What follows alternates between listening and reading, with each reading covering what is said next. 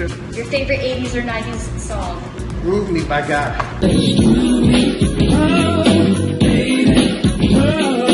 We're gonna do a little head nod. Yeah, that's the one there. That's the one. Okay, so David, tell me, and let's not put myself on fire, tell me more about these ingredients that we have here that you will be composing into your dish. What we do is we start off sauteing our onions and peppers. You can use red onions because they have great color and great flavor. There's some green peppers, and then there is some orange peppers as well. Black beans, and whole kernel corn. Got some chorizo sausage. I personally like the cumin oil. Nice. Something a little bit different as opposed to the powder. Right. You can use either one, it doesn't matter. You've got the onions and peppers, and you're gonna saute that a little bit with the cumin.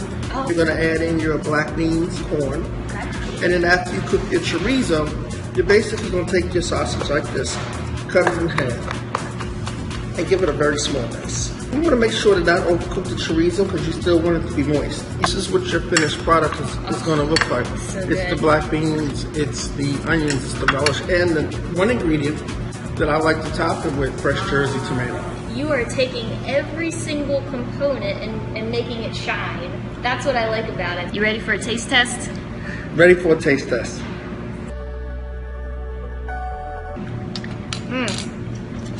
Taste the flavors, the cumin, the corn. Everything. Really good.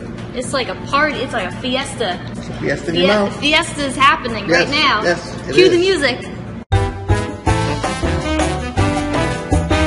Tell me more about Achievability and how Eatible Delights got involved with Achievability, Food for Thought. I believe this is our 4th year. Nice. So I have a funny story. When the ex-CEO, his name is Marcus Allen, was there, I kind of like stalked him for a few years. And because I know it's a great event, and usually they only allow restaurants in, but I wanted the premier caterers in Philadelphia. Right. So I felt it only befitting that they have one of the premier caterers to showcase what it was that they were doing. Because it's all about achievability, you know. Right, exactly. Okay, so we're ready for rapid fire. Rapid fire, let's go. Favorite place that you've ever traveled? Phoenix, Arizona. Your culinary mentor? Martha Stewart.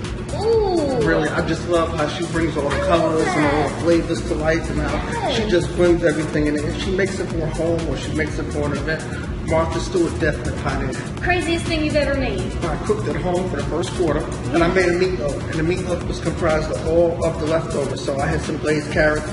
When you shave off the skin of the glazed carrots, we put that in there. I put some red wine in there. I put some nachos. I put some peanuts. Ooh. And then I topped it with a cream of mushroom soup. Amazing. Oh my gosh. Amazing. Coming to your house. Favorite thing about being in Philly? The food scene has really come full circle. It's really about not just the cheesesteaks and the pretzels and the hoagies. We've got some of the finest chefs throughout the country. We've got some of the major restaurants, and we also have some of the greatest conventions and things that come here on a yearly basis. So Philadelphia has so much to offer as far as culinary and as far as exhibits and things like that.